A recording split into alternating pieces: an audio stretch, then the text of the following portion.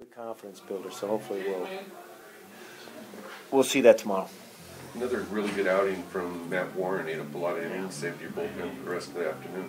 Yeah, he did. You know, he's been solid for about 5 or 6 straight times. He's been giving us 6 to 7 innings every time, and we're going to need that on Fridays. You know, because especially today with a doubleheader, we knew we weren't going to be able to use our bullpen quite the same as we normally do. So it was very, very important that he pitched deep, and he did. And once again, he was able to throw 3 pitches for strikes, which is very important. I want to jump in real quick. Elman starts tomorrow? Yes. Thanks.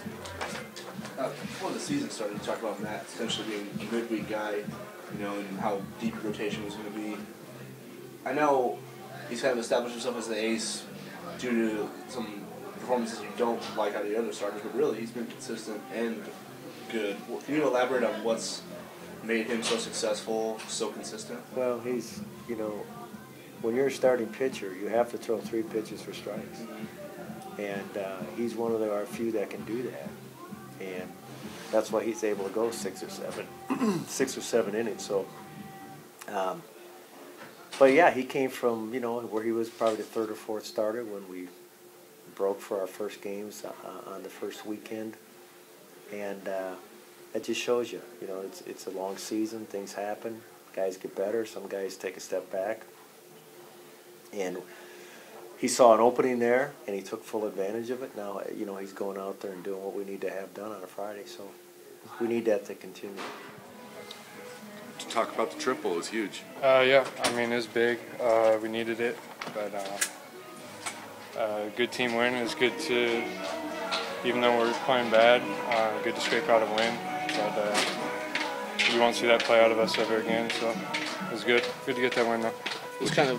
Sorry, go ahead. It was kind of a low trajectory.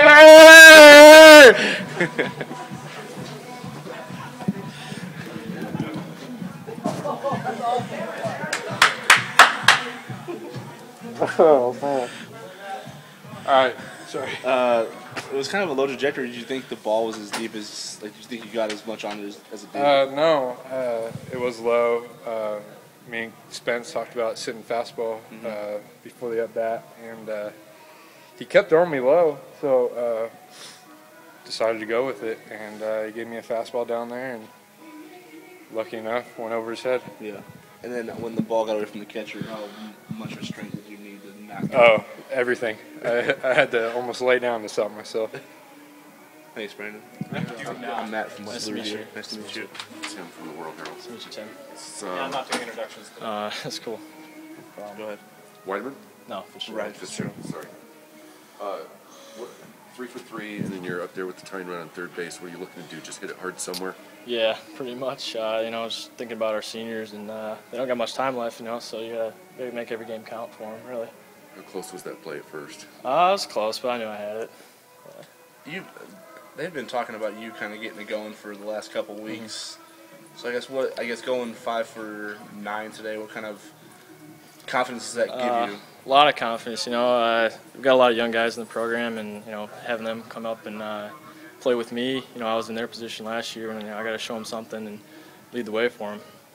And how have you been feeling more confident heading into today that you can hit the ball hard? Yeah, definitely. You know, been working with Spence and my coaches, and, you know, they've really helped me through it. When you saw the fielder bobble that ball, did you start running a little bit harder? No, I was hustling the whole way. When the ball got away from the catcher, did you try to wave Brandon home a little bit, or what did you get? I didn't want to, you know, mess with him. Whatever his decision was, you know, he hesitated, so he shut it down, which, you know, that's his choice. So. And so I guess how big is it to get? I guess when you're down to your last out, you know, what's your mindset at the plate up there? Just hit it hard. I mean, I knew I was 3 for 3 on the day, and I mean, 4 for 4 would have been even better. But you know, just get it hard is good enough for me. Is it kind of funny that you're the only at bat you didn't? First career hit, correct? No, He had one of. Okay. well, I transferred from the Naval Academy, so I had several hits over there. First hit as a J, though? Yes. Nice time to get one. It is. It's very relieving. You know, all the anticipation was leading up to me getting that first hit, so it's good to get it out of the way.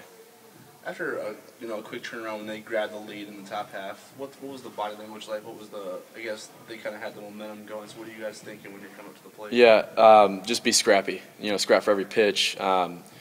don't make any dumb mistakes. We had to, really focus in and make sure that we were doing everything right, and also not holding anything back though.